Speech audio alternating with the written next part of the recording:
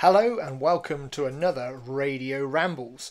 It's been a while. It's been a long time, in fact. And as a result, things have got a bit rusty and I need to practice more.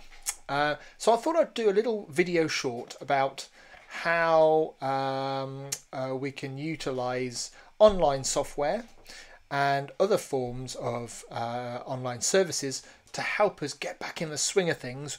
Or maybe you're a beginner and you're wanting to dip your toe into the world of amateur radio. So I'm going to talk about WebSDR. Now WebSDR, if we go to WebSDR.org, it gives us a brief explanation of what it actually is. It is software-defined radio, which is a receiver connected to the internet that will allow you to tune and listen in to the airwaves, basically. Can't transmit, can't talk to them. You can only listen, which, to be honest, is really good if you're just starting out, because you get to know the patter of conversations, the etiquette, and the way people talk when they're transmitting, and that's a huge help. And to be honest, this is how I first got into amateur radio. As you can see from the website, there are loads of WebSDRs out there, but the two that I've found that are really useful and are a lot of fun to listen to, I'm going to step through now for you. So the first is Hackgreen. Now Hackgreen, this receiver is located in a secret or not so secret nuclear bunker that's open to the public, and one day I hope to get up there and visit it. I've used this site a great deal.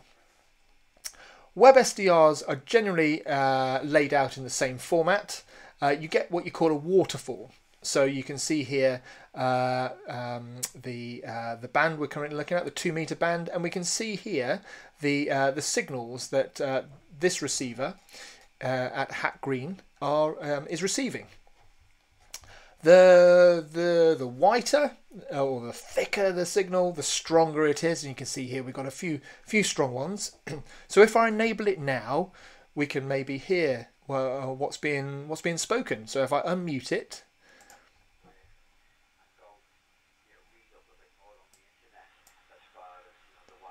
so you can actually click here on the signals to listen in and hear what they're saying. This one here maybe. It's nice because you get like a little window into people's lives. It's I used to listen to this for years before I took my foundation exam. Just really nice just to listen in. You get to spot the same voices over and over again. They're obviously local to the area where this SDR is currently located. But yeah, that's the Hackgreen one.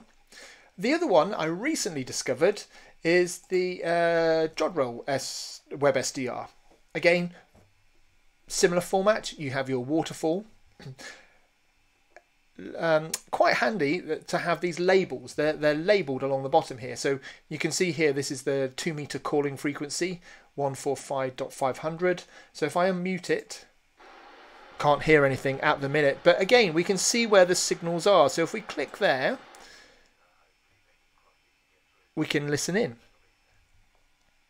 So this is located in another part of the UK, so we're not picking up the same signals as we were doing at Hackgreen. And again, you can't transmit through these WebSDRs, you can only listen. Which again is a huge benefit and a bonus if you're just starting out, or like me, just need a little refresher just to remind ourselves about how we conduct ourselves over the airways when we're transmitting. Now, if you want to transmit using like an online service, then I would recommend something called Hamsphere. Now Hamsphere gets a bit of a bad press, I think, but again, if you're just starting out and you haven't obtained your foundation license, then Hamsphere might be the way to go. It gives you a virtual transceiver here, and you can then listen in maybe. Let's turn it up. There we go. We can listen in. But the nice thing is we can transmit as well. So we have all the bands available to us, and we can push that push to talk button and call CQ if we want. Don't worry if you haven't qualified or haven't obtained your foundation license and got your call sign. You can. This is available for non-qualified users stations as well. So when you register with Hamsphere, you get given a special Hamsphere call sign. It usually has the letters HS in it, like 25HS blah blah blah or something like that, which is really cool, which means it's accessible to anybody who wants to practice or get started with it. And I found it a little bit quiet out there, but it is getting busier, and you get to speak to a lot of people eventually. And again, once you've listened and you know how people conduct themselves on the airwaves, and you think you're ready to have a go at transmitting or reaching out to people, calling CQ, then Hamsphere might be the way forward. It's currently on version 5. Hamsphere 3 was really nice. It was like a really simplified version, and that was really nice, and it's a shame they got rid of it, but I understand why they had to merge all the versions together into one, into the one we're seeing now. So there we go. I hope this is of some use to you. I'll put all the links in the description so you're able to click around and listen and hopefully call CQ yourselves, and one day, you never know, we might be speaking over the airwaves.